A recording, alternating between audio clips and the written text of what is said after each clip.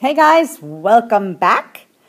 Today we're going to do pretty much the same problems we did yesterday, but we're going to approach them without the graph in front of us, which is a good bit more difficult. So before we get started, let's review what we did yesterday. For bell work on your own paper somewhere, please write down your answers to these four problems based on yesterday's lesson. So hit pause. Okay, so at -1, there appears to be a vertical asymptote. Okay, so as you approach a vertical asymptote, as your graph approaches that asymptote, it's either going to go up to infinity or down to -infinity. Well, for this one, as we approach -1 from the left, it goes up to infinity. And as we approach -1 from the right, it goes down to -infinity. Now, I want you to try to remember this. As you approach a vertical asymptote, which there's a vertical asymptote at -1, because this denominator can't be 0. As you approach a vertical asymptote, if I ask you the limit as you're approaching an asymptote, a vertical asymptote, the answer has to be infinity or -infinity. Okay, don't forget that. And the key is knowing when a vertical asymptote occurs. And that's when you have division by 0, but the factor doesn't cancel with another factor on top. Okay, that's going to be coming up later on in the lesson. All right, now as x approaches positive infinity, there's another asymptote. This one's a horizontal asymptote here. At 2, it's a little shy, but that's what it was supposed to be at. So as x approaches positive infinity, my height appears to go to 2. And as x approaches negative infinity, my height also appears to go to 2. So try to also keep in mind that if there's a limit at infinity or a limit at -infinity, okay, those two questions, if you get an answer to that other than infinite, then that means you actually have a horizontal asymptote. Okay? So we're going to be approaching those two problems today, or those two types of problems today, algebraically without the benefit of the pretty graph, which makes it so easy. So here we go. Let's start with those vertical asymptotes. Okay? So that same exact problem, if I gave you the problem without the graph, you go to plug in the -1. Remember, you always start by just trying to plug it in. Even if it says from the left, you still just try to plug it in. So I try to plug in a -1 and I get division of 0, and I can't cancel to make it go away. If it doesn't cancel and it's still there, then it's a vertical asymptote. I say this, if it does cancel, something like this, if I had this, okay, if I had that, then there would be a hole at -1. If it doesn't cancel and it's still there, it's a stubborn pain in your asymptote.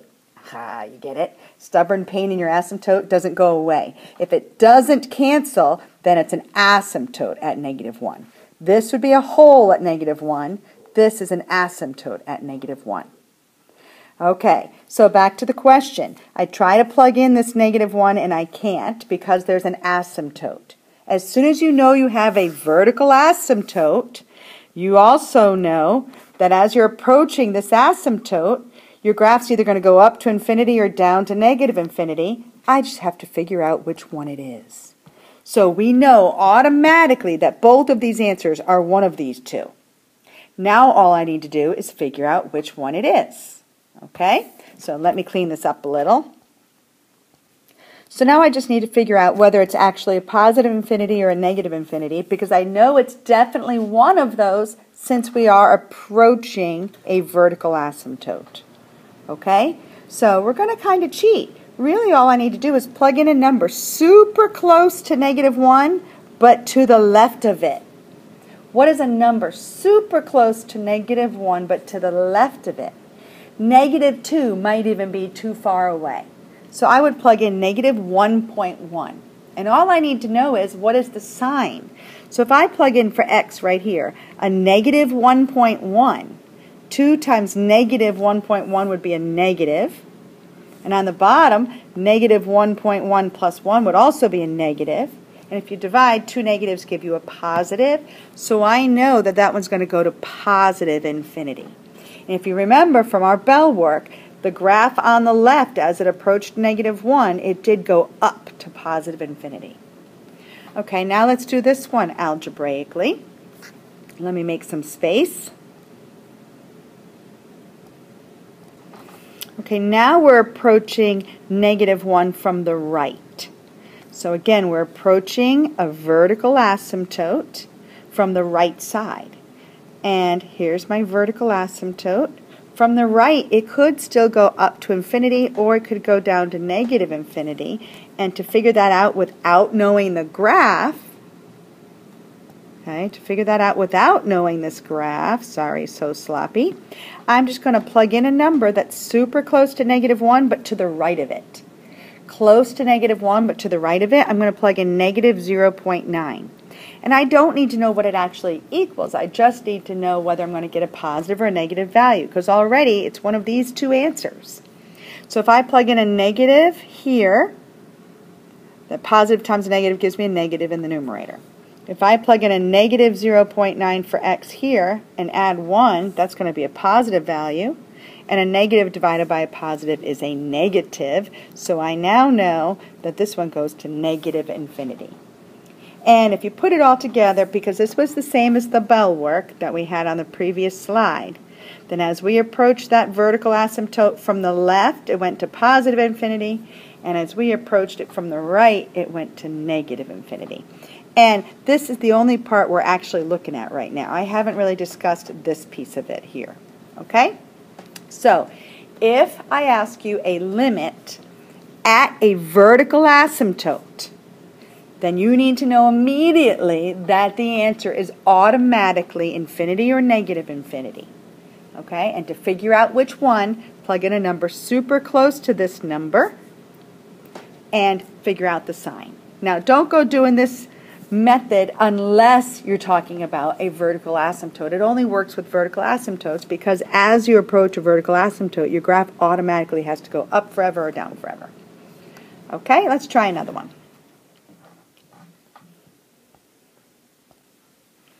Okay, this one. If you know what this graph looks like, and you should, then you can just visualize it graphically. But let's assume you don't know what the graph looks like, and I try to plug in 3.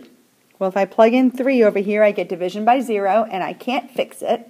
So I know it's a vertical asymptote, so immediately it's one of these two answers. Now, to figure out which one, to the left of 3, I'm going to plug in 2.9. If I plug in 2.9 for x, I get a positive over a negative, which is a negative. So my answer is -infinity. And by the way, technically, if you get infinity or -infinity, then you say the limit does not exist because infinity is not a number. But also, sometimes they ask you to be more specific. Is it positive infinity or -infinity? All right, now let's do the same thing for to the right of 3. To the right of 3, I would plug in 3.1. And if I plug in a 3.1 for x up here, if this is 3.1, then you're going to get a positive over a positive, which is a positive, so this one's positive infinity. Again, automatically, if you are approaching a vertical asymptote, your graph is automatically going to go to infinity or -infinity as it approaches that asymptote. We're not talking about anywhere else, just at the vertical asymptote. Okay, so graphically, you should have known this graph has a vertical asymptote at 3, and it actually has a horizontal asymptote at 0. You may not remember that yet, and this is what that graph would have looked like. And the part of this question that we actually just found is from the right, it goes to positive infinity. From the left, it goes to -infinity. And the reason you're able to plug in a number super close to 3 is because as you get super close, it's going to go way far down or way far up. And here's the actual graph so you can see it. Okay, one more like this. Okay, this one, let's try it again. Again, there's a vertical asymptote at -2, and I'm asking about -2. So already I know my two possible answers are infinity or -infinity. To the left of -2, I'll plug in -2.1. If I plug in a -2.1, well, it's not really matter going to matter what I plug in, this denominator is always positive because I squared it. So that's always a positive, which means no matter what, this answer is positive infinity, and it'll be positive infinity for both of them because it's not possible to get a negative when you're squaring something. All right, I hope you're hanging in there. If you want to take a break, now would be the time. By the way, there's the graph of that one. They go to positive infinity from both sides. If you want to take a break, now is probably a good time because we're going to move on to the next type of problem. Okay, now we're going to talk about horizontal asymptotes, although they are going to be in disguise a little bit, okay? We've already done this problem. We know it has a vertical asymptote at 3, but I graphed it for you, and it also has a horizontal asymptote at 0. So how does that show up? Okay, well, if a graph, as you go far to the right, if it tapers off to any number, as you go far to infinity, it tapers off, then it must have a horizontal asymptote. Same thing on the left, and this isn't this particular graph, but let's say over here to the left, as I go far left, maybe it tapers off also. Well, if I ask about the limit at infinity or at negative infinity, if I ask for those limits and I get a numeric answer, then that means it had a horizontal asymptote. Now, how do you find that out without looking at the graph? And this one you learned a bit in Algebra 2. You probably did more of it in pre-calc, and we're going to approach it with in another direction right now. Okay, I'm going to actually plug in this infinity. Now, technically, you can't plug in infinity because it's a number, but I'm going to just do it anyway. I'm plugging in an infinity right here. Okay? Now, infinity is that gigantic number that goes on forever and ever and ever. So do you think subtracting 3 from that infinity really makes much of a difference? Plus, it's getting bigger and bigger and bigger and bigger anyway. So I think of this as just a big fat infinity, because subtract 3 from gigantic number, who cares? Basically, then I think of it like this. Okay? Now, I want you to think of this. It's really a limit. As this number on the bottom gets bigger and bigger and bigger, but this number on the top stays the same, what does the value of this get closer and closer to? Well, let me give you a hint. Let's say I had 1 over 10. No, even bigger, 1 over 100. 1 over 1,000. What are the values of these numbers getting closer and closer to? 1 over 1,000,000. This is super close to 0. You're getting closer and closer and closer to 0.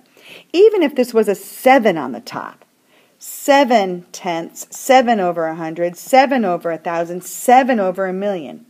If the top number stays the same and the bottom number gets infinitely large, then you're getting closer and closer and closer to 0. Okay? So a number, any number, over infinity, the value of that limit is 0. Okay, so this one's 0. What that means is that my graph, as I go to positive infinity, it's approaching 0. Now, I don't know until I put more of it together. I don't know if it's approaching it from the bottom or from the top, but on the right side, it is approaching a horizontal asymptote. Let's do the negative infinity now. If I do this the same and I plug in, even though you're technically not really allowed to, but we do anyway, plug in a negative infinity here. Negative infinity, huge or tiny number, far, far to the left, -3, whoop-de-frickin-do. It's still basically a negative infinity. Now, the fact that it's negative really doesn't matter because the top number stays the same. The bottom number gets infinitely, I'm going to say larger, but it's really smaller because it's negative, but we get -10, okay? We can do negative 1 over negative 100, 1 over negative 1,000,000. Still, what is this overall value getting closer and closer and closer to? 0. Now, graphically, because this one was negative, what it means is this one on the left, it's approaching 0 from below it. And when it was positive, it actually is approaching 0 from above it. But it doesn't matter. As long as you know that a constant, any constant, over infinity, that's getting closer and closer and closer to 0. Now, that's a major concept. I want you to remember that. Now, if it was the other way around, let me summarize that, okay? So any number over infinity or negative infinity gets closer and closer to 0. It doesn't actually equal 0, but that's the concept of a limit, okay?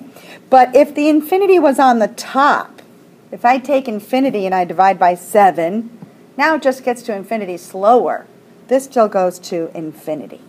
Okay, this is a major deal. Infinity on the bottom means you're getting closer and closer to 0. Infinity on the top still means infinity, you're just getting there a little slower. All right, so this problem that we just did, we got 0 for both of those. Here's the graph of it, just so you can see and put it all together. Okay, remember it had a vertical asymptote and it has a horizontal asymptote. Okay, as we approach infinity on the right, it approaches 0. And as we approach infinity, negative infinity, it's also approaching 0. Okay, so if you can remember, asking about limits at infinity and negative infinity, that's the same as saying, do you have a horizontal asymptote? All right, let's do a few more problems with this infinity and negative infinity.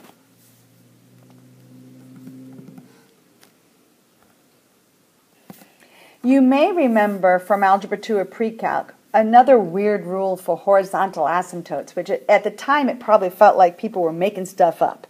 And that rule was when you compared the degree of the numerator and the denominator.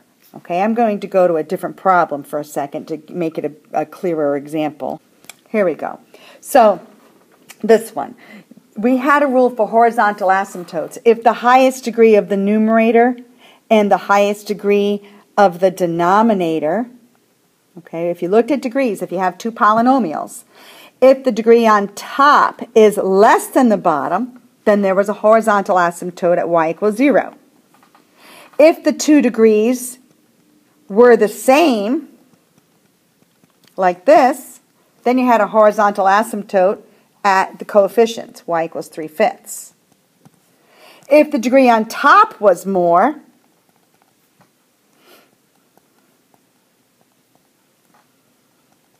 like this, then there was no horizontal asymptote. Okay? And if you think about it, that would be similar to saying, like, let's say you had y equals just 2x squared plus 1. The degree on top is bigger because there is no degree on the bottom, and this is just a parabola. It doesn't have a horizontal asymptote. So those rules, if you remember that horizontal asymptotes are the same as asking about the limits at infinity and negative infinity, those rules still work when you're dealing with two polynomials, one on top of the other. But now let me show you how it also works the way I did it, where we kind of plug in infinity. I got a little bit of cheating to do, but hopefully you get used to it. Let me clear the screen. Okay, from the top, the easiest way that I know without memorizing. Think of infinity as such a large number that subtracting 5 doesn't matter. Subtracting 1 doesn't really matter. And the 2x doesn't even really matter.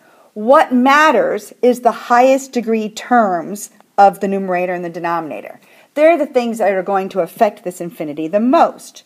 So when I'm dealing with limits at infinity or negative infinity, I cheat and grab out the two highest degree terms from the numerator and the denominator. Okay? I simplify that. Oops, this was a 5. I simplify that. And now I visualize plugging in my infinity. Well, for this one, that means the infinity would go on the bottom. Infinity cubed, still infinity. Infinity times 5, still infinity. So I get 3 over infinity. And we remember, as the denominator gets infinitely large and the numerator stays the same, this goes to 0.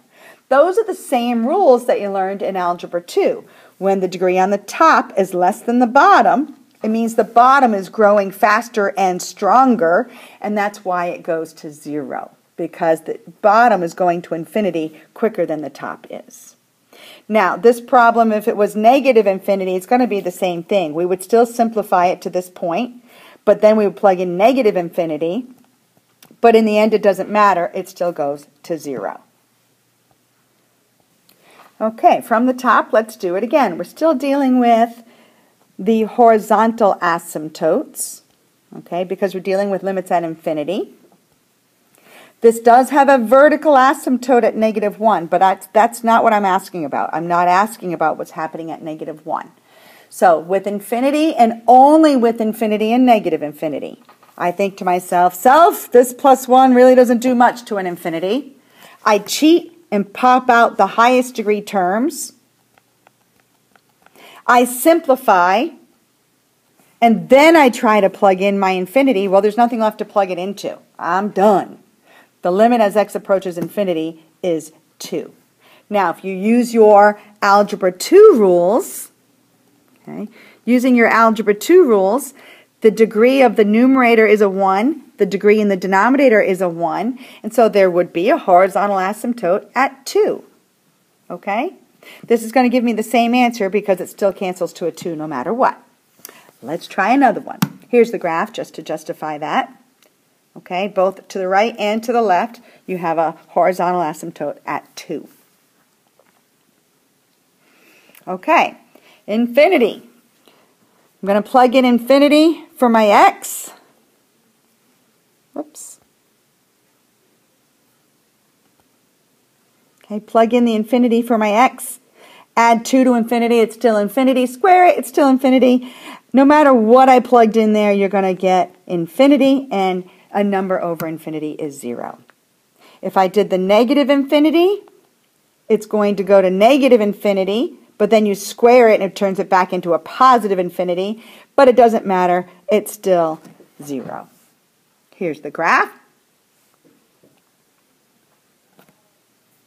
Okay, we already did this one. I'm going to skip that. Okay, this one, hopefully you know by now what this answer should be. The degrees are the same, so it's going to be 3/5. But again, at infinity or negative infinity, I pop out the highest degree terms because infinity is going to affect these guys way stronger than any of these. So I pop out those lead terms and simplify and then plug in my infinity. Well, there's nothing to plug it into, so that's just 3/5, regardless of whether it's positive or negative infinity. And here's the graph to justify that answer. All right, now we're going to do a couple trickier ones. Actually, no, I got one more easy one. All right, this one, if you remember your rules for Algebra 2, then if the degree on the top is bigger than the degree on the bottom, there is no horizontal asymptote. If there's no horizontal asymptote, then that means your graph is going to go up forever or down forever, but you're going to get infinity or negative infinity. Okay, but let's do it the way we were doing the others. At infinity, I take out the lead terms. I don't mean the front terms, I mean the ones that have the highest exponent. Simplify, and now plug in your infinity. Infinity squared is infinity, times 3 is still infinity. So the infinity is on the top, and infinity divided by a number is still infinity. So this one goes to infinity. What does that mean? My x-coordinate is infinity, and my y-coordinate is infinity. All that means is as my graph goes far to the right, it also goes up. I don't know if it does it as a straight line. All I know is on the right side, it's going up. Okay? If I take this negative infinity and plug it into the same simplified equation, you're still going to get positive infinity. So on the left, my graph is also going up. What it's doing in the middle, I don't know. I only know the far ends. Here's the graph to justify that. It's a really weird graph. You wouldn't have predicted that at all. But as my graph goes far to the right, it is going up forever. As my graph goes far left, it is also going up forever. That's why both of these were positive infinity. Okay, you may want to take a break now because the next part is a little trickier. Okay, exponential growth. We can see by looking at this one that as x goes to positive infinity, my height goes, as x goes to positive infinity, my height also goes to infinity. But without the graph, if I plug in an infinity right here, then you're raising a number to infinity. So yeah, that makes sense. Infinity. Okay, but what about this one? I'm going to plug in this negative infinity for my x. So you get 5 to the negative infinity. What the heck is that? Well, do you remember what 5 to the negative 2 is? And it is not negative 25. It's 1 over 5 to the positive 2. It's 1 over 25. It's a fraction. So if you get a negative exponent, rewrite it as a positive. This is 1 over 5 to the positive infinity. And 5 to infinity is still infinity. So this is 1 over infinity, which is 0. That is why this graph on the left, as we go to negative infinity, it has a horizontal asymptote of 0.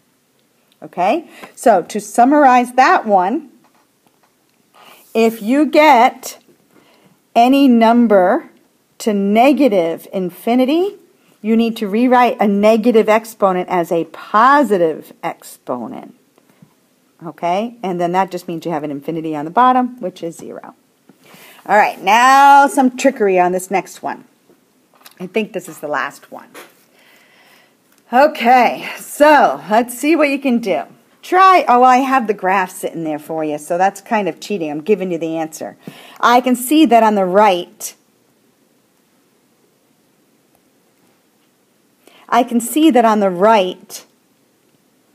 this is supposed to go to 8. I can see that. I can see that on the left, this is supposed to go to 0. So this answer is supposed to be 8, and this answer is supposed to be 0. But we need to get that without that pretty picture. Okay? So I should have left the picture off, but I didn't, and I'm not going to redo this lesson now. So without the pretty picture, try not to look at it. Let's plug in the infinity for the x way up here, and we would get 8 over 1 plus e to the negative x. If x is infinity, would be negative infinity. Okay? Now we just said negative infinity, we can't work with that.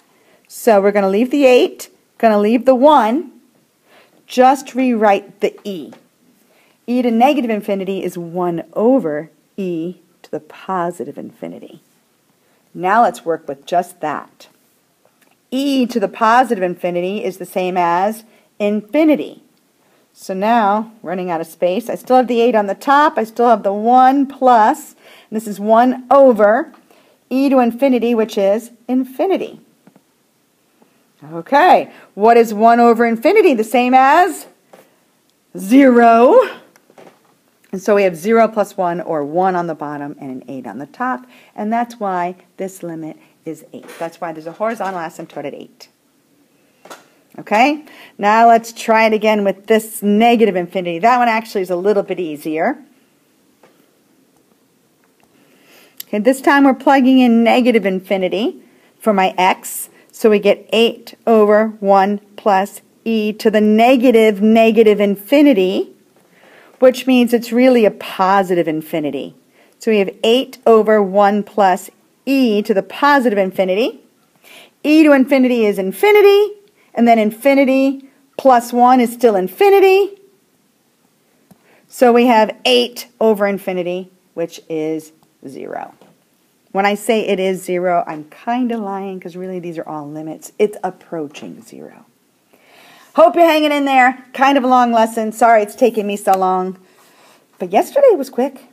All right, you try these last two on your own. Okay, just think of this as one problem. Oops, sorry, I keep doing that.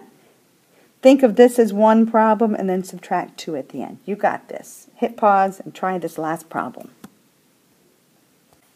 Okay, let's see how you did. First one, plugging in positive infinity. E to infinity is just infinity.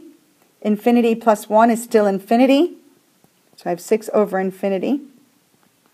And then 6 over infinity is 0. And 0 minus 2 is negative 2. So this limit is negative 2. How'd you do? Okay. Next one. Okay, the next one, plugging in negative infinity. The key for that is just make sure you rewrite this term within the bigger fraction. Rewrite that as a positive infinity. That's going to be 1 over e to the positive infinity. And then e to infinity is infinity. 1 over infinity is 0. And 0 plus 1 is 1. So I have 6 over 1, which is 6, minus 2. So this one should have been 4. So on the right side, there's a horizontal asymptote at negative 2. And on the left side, there's a horizontal asymptote at 4. Negative 2 and 4. Here's the graph. On the right side, my graph goes to negative 2. And on the left side, my graph goes to 4. Hope you did well. That one wasn't so easy. Sorry it took me so long to explain. 30 minutes, that's a long video. Good luck with your assignment. I'm going to skip this one. Good luck. See you next time.